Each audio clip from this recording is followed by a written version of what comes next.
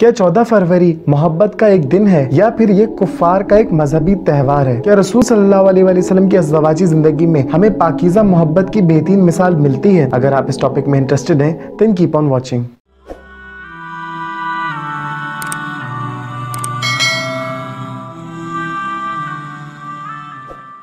बिस्मिल्लाहिर्रहमानिर्रहीम, अस्सलामु अलैकुम you all and piece upon humanity. My name is doctor Moiz Jamshed and I welcome you all to my channel. मेरी जानिब से प्यार और मोहब्बत भरा सलाम मेरी तमाम फैमिली के लिए। आप जो भी हैं, आप जहां भी हैं, आप सब मेरी फैमिली हैं। अगर आप मेरे चैनल पर नए हैं तो मैं आपको बताता चलूं, इस चैनल पर हम इस्लाम का एक मुस्बत पहलू उजागर करते हैं और जदीद साइंसी तहकीकात को कुरान और हदीस की रोशनी में पेश करते हैं। तो अगर आप इस टॉपिक में इंटरेस्टेड हैं देन कंसीडर सब्सक्राइबिंग। तो चलिए, अब बातें बहुत हो चुकी हैं, now let's get started with the video. जैसा कि आज की वीडियो के टाइटल से आपको पता चल गया होगा, आज हमने इस टॉपिक पे डिस्कशन करना है कि क्या 14 फरवरी मोहब्बत का एक दिन है या फिर ये कुफ्फार का एक मजहबी त्यौहार है। 14 फरवरी ये दिन कदीम रोम में उनकी देवी लूपा, जो कि एक मादा भेड़िया है, और जरखेजी का देवता फोनस, जो कि एक बकरा है, की इबादत के लिए मनाया जाता था। इस दिन जवान लड़कियों को बरहना करके उनके जिस्म पर कोड़े मारे जाते थे और उनकी इस्मत दरी की जाती थी। ऑल्बिन बटलर की लिखी गई किताब लाइव्स ऑफ द सेंट्स में वो लिखते हैं कि इस काफिराना मजहबी त्यौहार को ईसाईयत में शामिल करने के लिए पोप जेलेसियस द फर्स्ट ने 496 ईस्वी में इस दिन को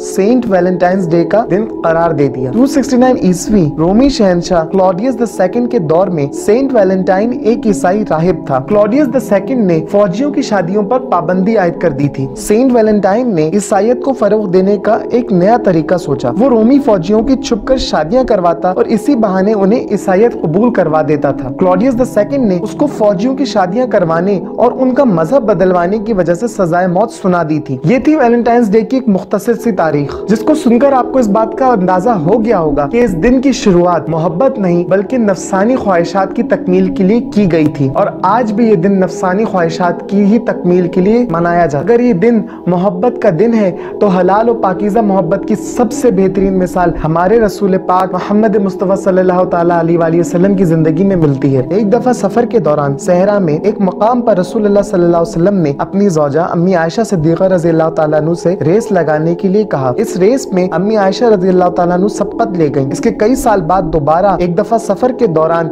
इन दोनों ने रेस लगाई जिसमें रसूलुल्लाह सल्लल्लाहु अलैहि वसल्लम सबकत ले गए। क्या आप सोच सकते हैं कि वक्त का सुल्तान अपनी ज़ौजा के साथ दुनिया से दूर एक सहरा में दौड़ लगाए? ये कितनी खूबसूरत पाकीज़ा मोहब्बत की मिसाल है। सिर्फ यही नहीं बल्कि एक दफा सफर के दौरान अम्मी आयशा रज़ियल्लाहु तआला अन्हा का हार गुम हो गया तो आप सल्लल्लाहु अलैहि वसल्लम ने पूरे काफिले को रोककर उनका हार ढूंढने का हुक्म दिया। कितनी खूबसूरत मिसालें पाकीज़ा मोहब्बत की हमारे आका मोहम्मद मुस्तफा सल्लल्लाहु तआला अलैहि वसल्लम की जिंदगी में मौजूद है। अज़वाज मुताहरात ने भी रसूल अकरम मोहम्मद मुस्तफा सल्लल्लाहु अलैहि वसल्लम से बहुत मोहब्बत की है। इसकी सबसे बेहतरीन मिसाल हजरत अम्मी खुदाजतुल कुबरा रज़ियल्लाहु तआला अन्हा की जिंदगी से मिलती है कि जब कुफ्फारे मक्का ने मुसलमानों का सोशल बॉयकॉट करके उन्हें घाटी शेब अबी तालिब में 3 साल के लिए कैद कर दिया। इस दौरान अपने शौहर सल्लल्लाहु तआला अलैहि वसल्लम की उम्मत को फाकों से बचाने के लिए उन्होंने अपनी सारी दौलत खर्च कर डाली और खुद फाके किए। यहाँ तक कि एक लंबे अरसे तक उन्होंने बबूल के कांटे खाए जिसकी वजह से उनका मैदा पूरी तरह जख्मी हो गया और यही उनकी वफात का बाइस बना। उन्होंने अपने शौहर मोहम्मद मुस्तफा सल्लल्लाहु तआला अलैहि वसल्लम से बेपनाह मोहब्बत की, यहाँ तक ये कि उन्होंने अपनी जान भी आका दो जहां सल्लल्लाहु तआला अलैहि वसल्लम के लिए कुर्बान कर डाली। और रसूल सल्लल्लाहु अलैहि वसल्लम ने भी विसाल के वक्त तक उन्हें याद रखा और उनसे मोहब्बत करते रहे। रसूल सल्लल्लाहु अलैहि वसल्लम जब भी कभी कोई जानवर कुर्बान करते थे तो आका दो जहां सल्लल्लाहु अलैहि वसल्लम उस जानवर का गोश्त हमेशा खुदाजतुल कुबरा रज़ियल्लाहु तआला अन्हा की सहेलियों को जरूर पहुंचाया करते थे। अम्मी आयशा सिद्दीक़ा रज़ियल्लाहु तआला अन्हा जिनको 18 साल की कम सिन उम्री में रसूल अकरम सल्लल्लाहु अलैहि वसल्लम की जुदाई का गम बर्दाश्त करना पड़ा, उन्होंने भी अपने शौहर सल्लल्लाहु अलैहि वसल्लम से मोहब्बत आखिरी दम तक निभाई और अपने शौहर सल्लल्लाहु तआला अलैहि वसल्लम की उम्मत को हुजूर सल्लल्लाहु अलैहि वसल्लम की सीरत और उलूम से आखिरी दम तक फैज़याब करती रही। इख्तिताम में मैं बस यही कहूंगा कि सुनन इब्ने माजा की किताबुन निकाह किताब नंबर 9 की हदीस नंबर 1920 में रसूल अकरम सल्लल्लाहु अलैहि वसल्लम ने इरशाद फरमाया है कि दो लोग